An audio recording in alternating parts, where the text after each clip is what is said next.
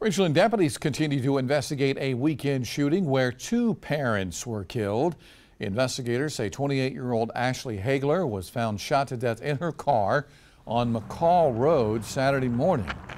Her 5-year-old son was in the vehicle at the time of the incident and was not hurt.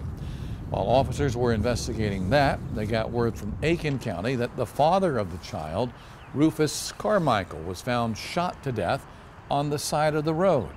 Eleanor Tabone has more details tonight. Authorities say they are investigating the shooting death of two people over the weekend.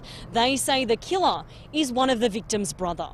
So we've got Aiken County with one victim. We have a victim here in Richland County.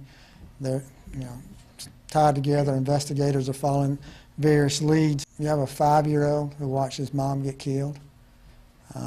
And right now we believe that the murder was committed by one of his relatives, the 5-year-old's relative.